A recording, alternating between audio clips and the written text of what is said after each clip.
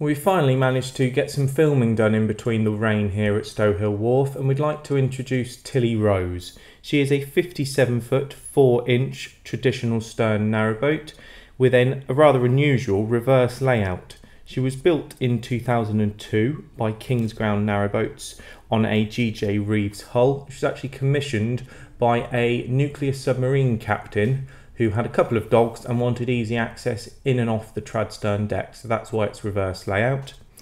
Paintwork is in really good condition, nicely polished. It was actually fully repainted in August 2020. As you can see, it's still in an incredibly good condition. She was last blacked in spring 2022 even, and there was a full survey in September 2021 which is available for viewing in the office. Lovely sign writing there, and there was the roses on the side hatch as well. So we get onto the back as it is reverse layout.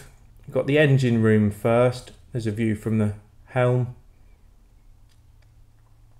We'll have a look back at that engine bay on the way back out, but for now just have a look in here. There is the Victron 1.3 kilowatt inverter charger, all of the regular canal memorabilia, a couple of shelves and a little storage cupboard.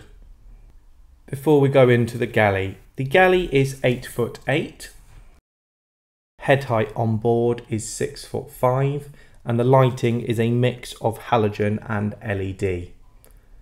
Laminate worktops, hardwood edge, stainless steel sink. There is a lot of storage on this boat. I know I've said that for the last few videos, but there really is a lot of storage.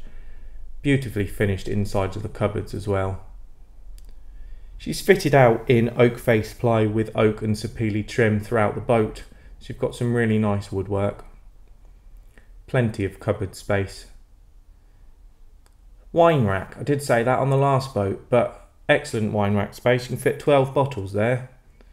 The captain knew what he was doing. Space for your cups and plates. On the other side here we've got a 12-volt Shoreline fridge with an ice box, and that is a Vanette 4002 4-burner gas hob and Vanette GG 7000 or 6000 oven and grill, sorry. Goodman's microwave, and plenty more storage.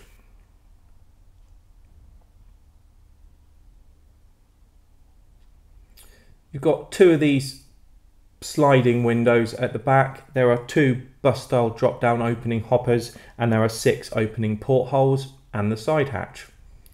Dinette here. The dinette is 6'3". It converts to a spare double and can convert to 2 singles as well. It could also seat 6 by converting it into the singles crossways over to the corridor. You can fit extra people. Look at the inlay in that. Beautiful. Storage under both seats obviously. And into the saloon. Saloon is 10'9". 2 of these captain's chairs. That is a Villager Puffin solid fuel stove. There is a 240 volt Toshiba 24-inch TV, storage under. There's an antenna on the roof, but it needs a new signal receiver box in that cupboard in order to connect to the TV, or there is a little one that just pokes out the window that's currently connected up. Shelves there. And then we go into the bathroom. Bathroom 6'3". Ceramic sink recessed into the solid wood worktop, vanity cupboard, a couple of shelves over, and a nice sized cupboard underneath. The water pump's under there. It's a Jabsco pump out loo, and there is a 400 litre waste holding tank. Cupboard next to the shower. It's a square shower with a tiled surround and an acrylic door.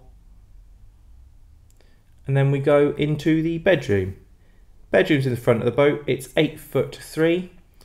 Storage under the bed. The bed is currently set up as a 6 foot by 4 foot double berth, and it extends like that to 4'6".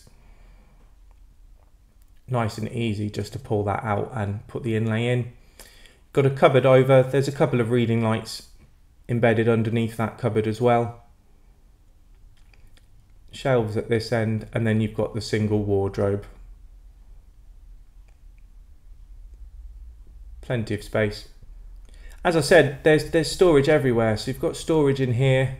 You've got the ropes and fenders and bits and pieces in there. Oh, can't do that single-handedly. There we are. That's a bit better.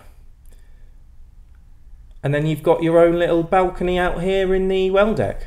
The well deck is 4'5". There are lockers either side.